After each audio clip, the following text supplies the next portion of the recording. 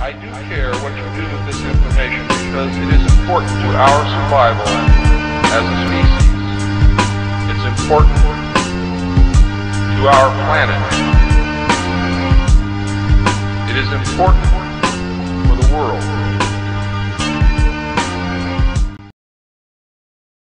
One of those things I want to talk about now is some breaking news, I guess, related to Syria. Opposition says as many as 1,300 killed in a gas attack near Damascus. Here we go again with the false flag gas attack, as if I don't think Assad would be that stupid. He's actually winning this so-called civil war and revolution over there.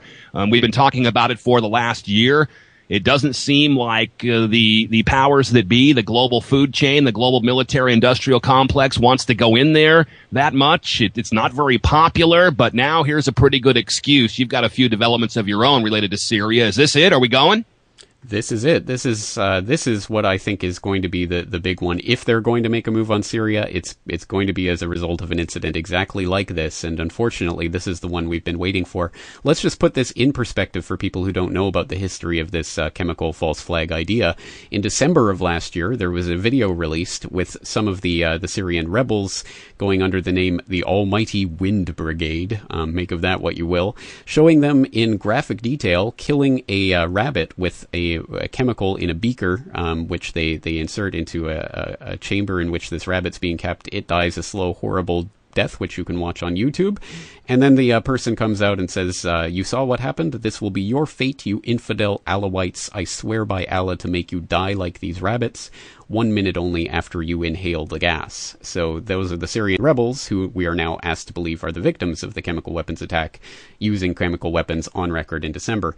Later in December, in Aleppo, one of the main Syrian jihadist strongholds, the jihadist Al-Nusra Front, which has been linked to the mythical Al-Qaeda beast, overran a chemical factory, specifically a chlorine factory in the Aleppo area. And lo and behold, in March, the next year, March 2013, there was a chemical weapons attack very near Aleppo, in a village just to the west of Aleppo, that was initially, they were trying to blame it on the Syrian military under Assad, but as it turned out, in fact, it was the Syrian military who died in the attack. 26 people died, including Syrian military officers, and it turned out not to be a chemical weapons attack, but in fact a chlorine agent attack. And where did that chlorine source from? Could it be the chlorine that was seized in the factory raid in December previously by the Al-Qaeda front?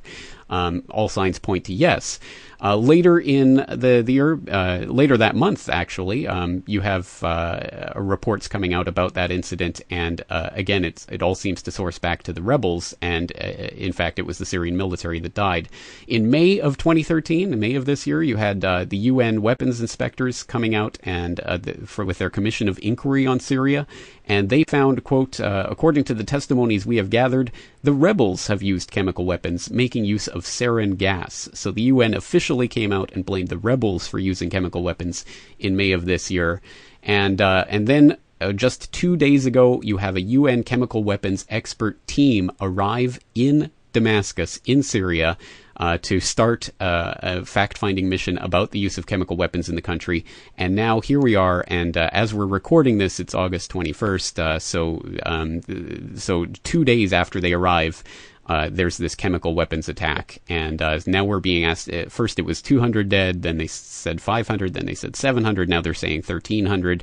We'll see what that number finally fixates on, but the point of this is the UN chemical weapons inspectors arrive, and then 2 days later, literally 15 minutes from where they're staying, near the Damascus airport, there's a chemical weapons attack that we're now being asked to believe was committed by the Syrian military. So apparently Assad waited for the UN chemical weapons inspectors to arrive in his country before using chemical weapons on the militants in an operation that can't be understood in any other way than a suicide mission that was not only a suicide mission but completely unnecessary, because of course the Syrian military has had the upper hand for the last several months in that conflict. So now he goes and creates the stupidest possible move that he could possibly do by gassing his own civilians while the UN is right there. And now we have Britain and France calling for UN Security Council to take immediate emergency action on the issue. So here we go.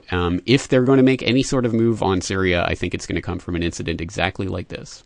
when it came down at the end of the day, they justified the attack on Iraq because Saddam Hussein gassed his own people, gassed the Kurds, which technically weren't his own people, but and technically he didn't gas them, at least according to Stephen Pelletier, who was a CIA guy on the ground over there at the time. But it really worked. It was pretty potent, and it's just amazing to see the playbook just rolled right out again. But CNN will show the dead people, just like Oliver North told me when they wanted to get people to take the anthrax shots in the military. They would show them a grisly scene of somebody dying from anthrax, and they all lined up to take the shots, even though sometimes the shots even killed them.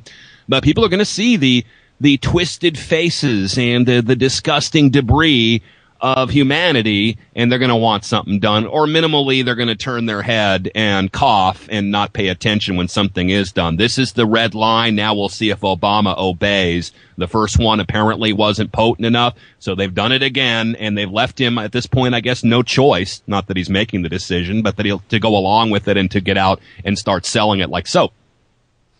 That's exactly right. It's an absolutely ridiculous story on its face. There is absolutely no reason that Bashar al-Assad would do this unless he was utterly, completely insane and suicidal. And unless we go along with that narrative, this stinks to high heaven. But it's going to be very interesting to see what facts they come out with and how they support this.